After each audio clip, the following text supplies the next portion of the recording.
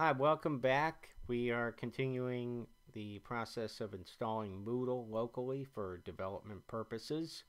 And we have completed creating the data directory. So if I go to the Finder, come on Finder, where are you? Alright, well, sorry about that. It was working. Here, let's go to map and find out where files are pointing to. Okay, so here we have the folder called Moodle data. There's nothing in it, and if I go to the server, the local host, I can see there's Moodle data, and there's nothing in it as well. Not quite sure why it hung up there for a second.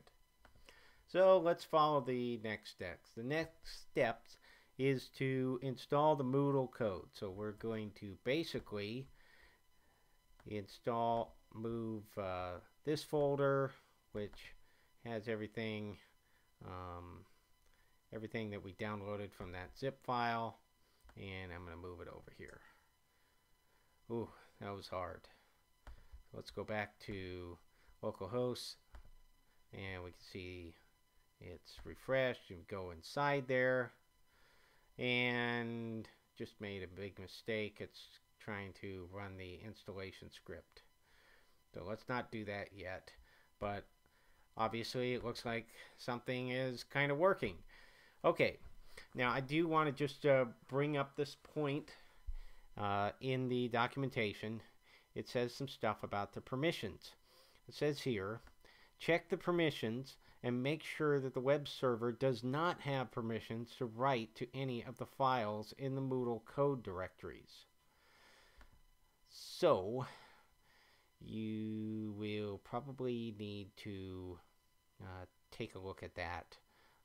If we are just running this locally, so we're not going to worry too much about permissions, but if you were going to install this on a live site, I cannot stress enough that you want to make sure that you follow these instructions to the letter about permissions.